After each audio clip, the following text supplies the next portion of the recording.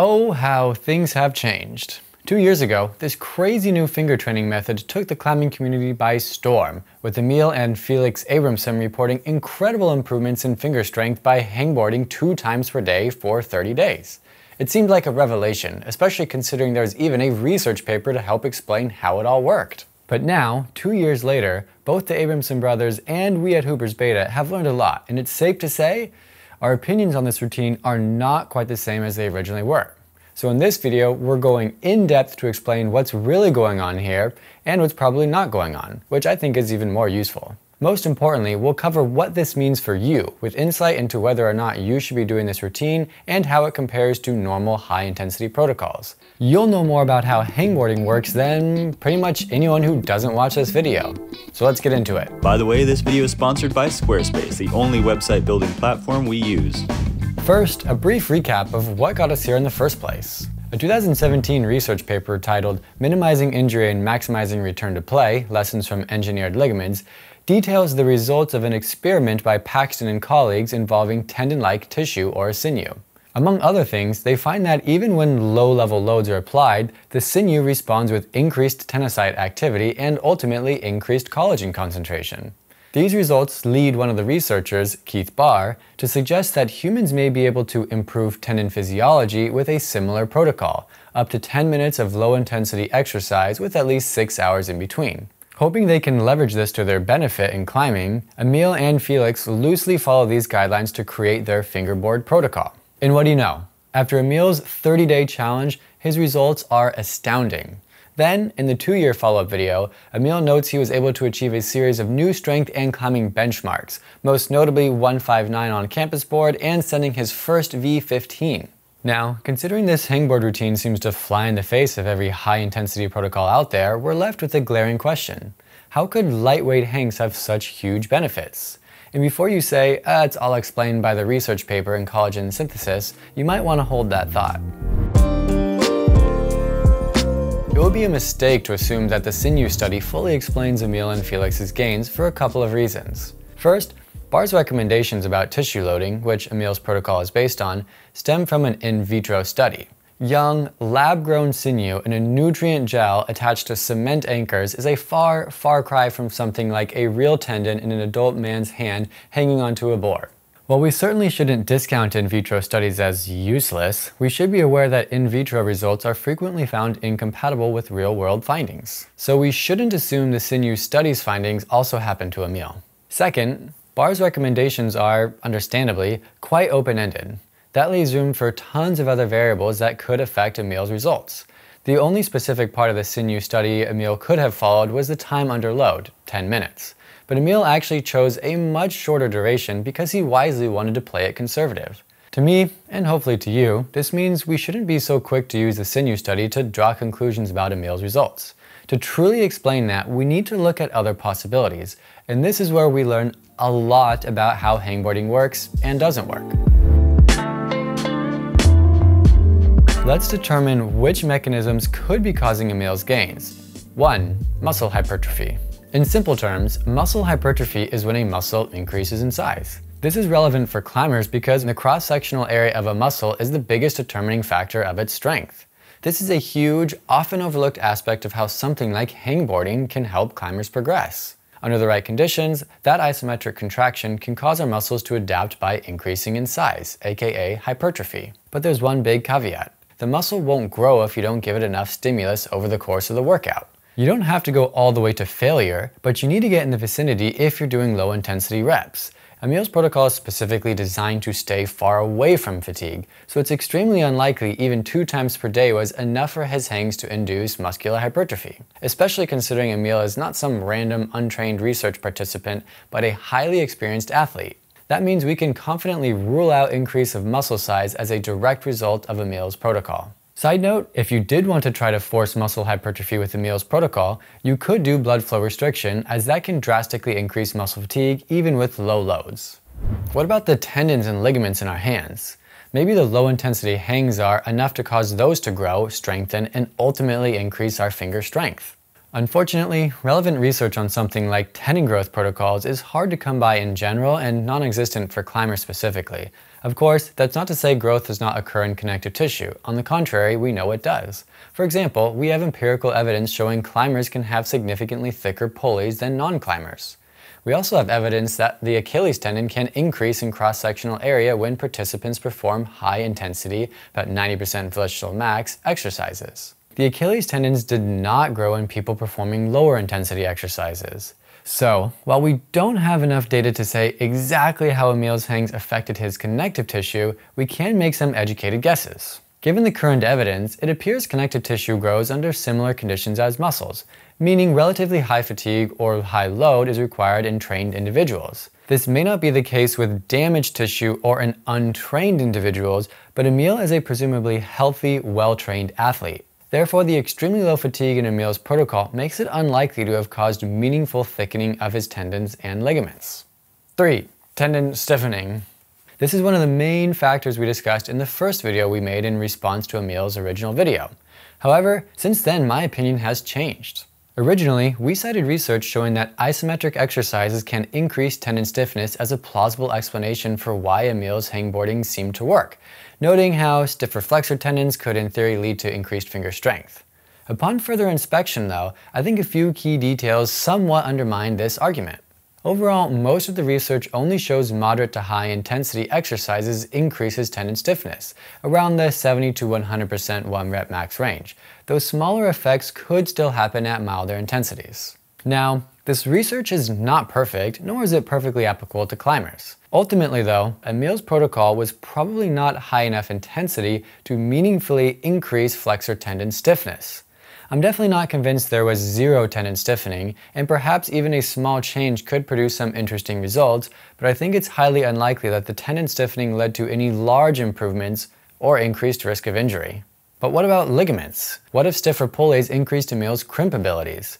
It's certainly possible, but research on ligament stiffening suggests it happens as a byproduct of thickening, and as we learned in the previous section, notable connective tissue thickening seems to result more from high-intensity stimulus, so again, probably not applicable in Emil's case. You know what doesn't require a bunch of in-depth explanations? Building your online brand with Squarespace. You can create your own unique individual space to help launch your business or blog, which is one of the features that we love. We love creating in-depth show notes, and Squarespace makes it easy to upload our links, pictures, and all of our text. Another feature is obviously the analytics, because I want to see if y'all are actually checking out all these show notes that we write up for y'all, and it seems like you are. Finally, I love that Squarespace makes my life a whole lot easier with their scheduling tool. This allows patients to schedule appointments with me while making my life easier to change my availability and create multiple appointment types to make it easy on you when you're scheduling. So make sure you go to squarespace.com for a free trial, and when you're ready to launch, go to squarespace.com/hoopersbeta to save 10% off your first purchase of a website or domain. One of the more interesting and commonly referenced explanations for why Emil's routine worked is recruitment. It's definitely true that our muscular strength is not just limited by muscle tissue itself. Our brains and central nervous system often limit our peak force output to make sure we don't go overboard and hurt ourselves. Also, sometimes our nervous system simply has not learned how to produce high forces efficiently. There is noise in the signal that prevents optimal output. Luckily for us, to some extent those barriers can be removed with training. By teaching our nervous system that we can handle high forces without injury, and by training ourselves to produce those forces on command, we essentially recruit more strength. We can increase the total force output of a muscle, increase how quickly it produces that force, and decrease the stimulus required to do so without changing the muscle tissue itself. Since the benefits of recruitment training tend to revolve around high force and or high speed output, recruitment protocols tend to be similarly high intensity. Low-intensity exercises will not automatically improve high-threshold recruitment because you're simply not activating the right motor units. You may increase the ease and speed at which the low-threshold motor units fire, but that's about it. So what does all that mean? Low-intensity recruitment training could improve your low-intensity performance, but almost certainly not your high-intensity performance in a meaningful way. And unfortunately, very low intensity finger strength recruitment just doesn't seem to be relevant to climbers, especially trained boulderers whose performance is centered around short bursts of high to maximal strength output. In summary, while this idea is intriguing, Emil's protocol appears too low intensity to cause useful strength recruitment. Number 5, connective tissue remodeling. Not to be confused with thickening or stiffening, connective tissue remodeling is when the collagen fibers essentially change their alignment or orientation. The fibers that make up our tendons and ligaments are not always perfectly aligned, especially where injuries have occurred. Applying force or stretch to the tissue causes increased activity from little cells called tenocytes, while also uncrimping the collagen fibers, both of which can improve the orientation and strength of the tissue. Research shows tissue remodeling can occur in damaged Achilles tendons even with something as simple as massage, so it's reasonable to think Emil's protocol could have caused some remodeling in his fingers. On the other hand, numerous animal studies indicate that high volume or hypertrophy-like training has a much higher impact on remodeling than low fatigue training. And remodeling in untrained and/or injured tissue is much more pronounced than in trained and/or healthy tissue. Since Emil's protocol is low intensity, low fatigue, and he is a highly trained individual, any remodeling that did occur wouldn't be hugely significant, probably enough to contribute to his results, but certainly not enough to fully explain them. That is, unless Emil and Felix's connective tissue was significantly damaged, in which case the remodeling effects would probably be greater. The reason I'm not fully convinced tissue remodeling is the main mechanism of Emil's protocol is because neither of the brothers reported having serious finger injuries, only a sort of generic tweakiness. And that's where this final mechanism takes the cake.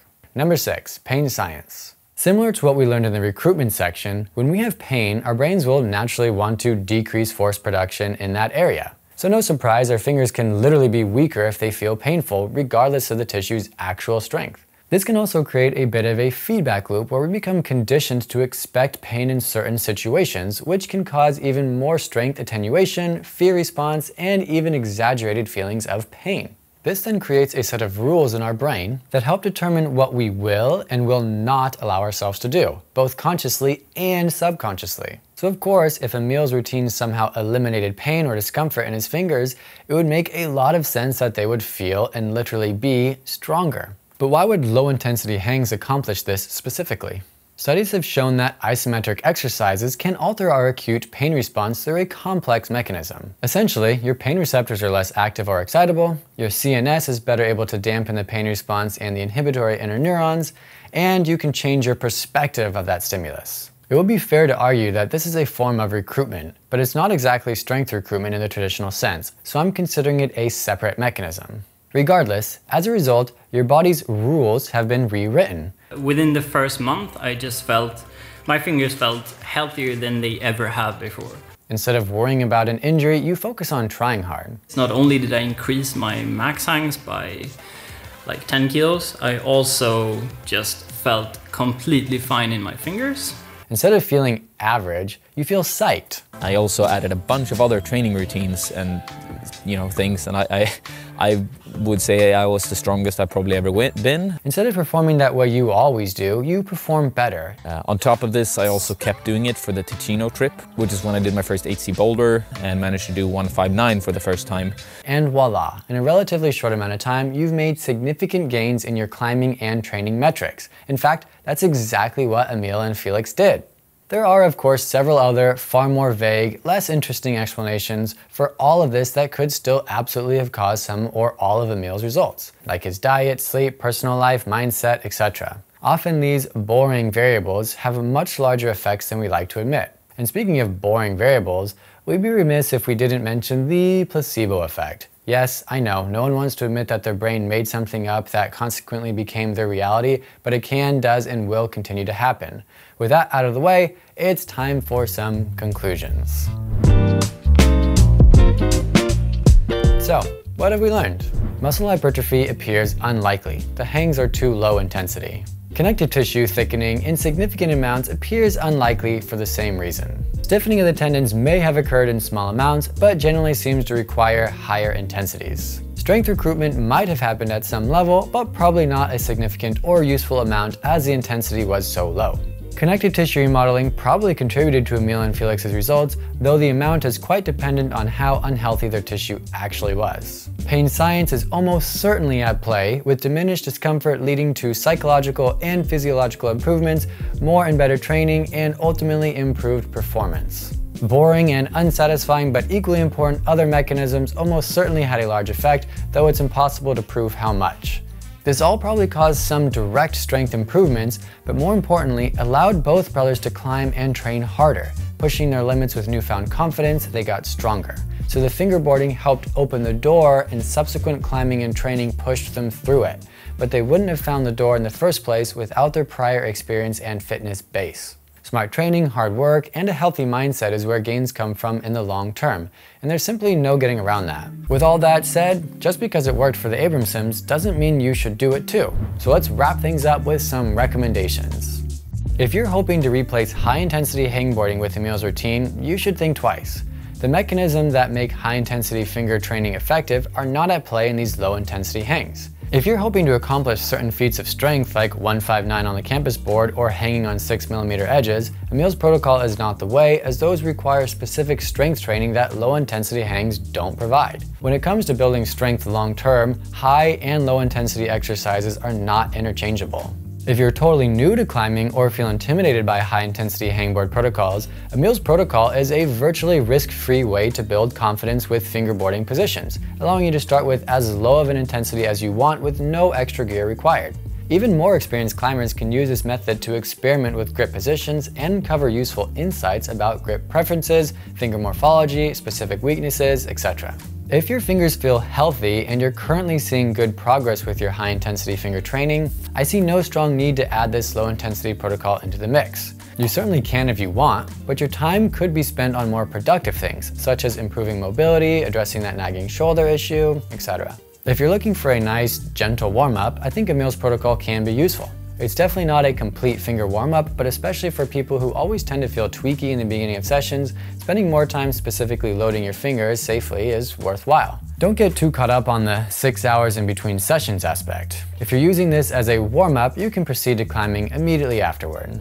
Lastly, if your fingers feel tweaky and not so great like Emil and Felix's did, I think this protocol is worth considering. The only reason I'm not 100% behind it is because there are other methods that can help with these issues that I often prefer as a PT. For example, farmer crimps or no hangs provide a much more consistent, trackable load. Also, if you're in any kind of pain, I generally recommend figuring out what the actual cause is if possible. Are you ignoring an injury that needs rest and rehab? How's your sleep, diet, and are you managing your training load well? Overall, I do think increasing the frequency of light loads to our fingers can be quite useful, and is something I prescribe to some patients as a way to promote healing.